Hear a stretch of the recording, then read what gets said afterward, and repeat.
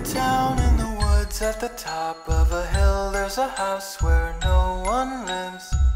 So you take a big bag of your big city money there and buy it. But at night when the house is dark and you're all alone, there's a noise upstairs.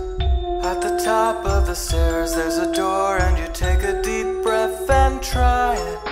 And the flashlight shows you something moving just inside the door. It's a tattered dress and a feeling you have felt somewhere before. And there's a creepy doll that always follows you.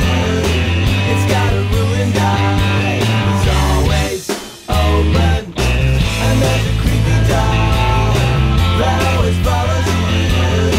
It's got a pretty mouth to swallow you whole. So you scream and you close the door, and you tell yourself it was just a dream. In the morning you head into town 'cause you wanna go antiquing. In the store there's a strange old man with a wandering eye and a withered hand. When he hands you the old wooden box, you can hear his old bones creaking.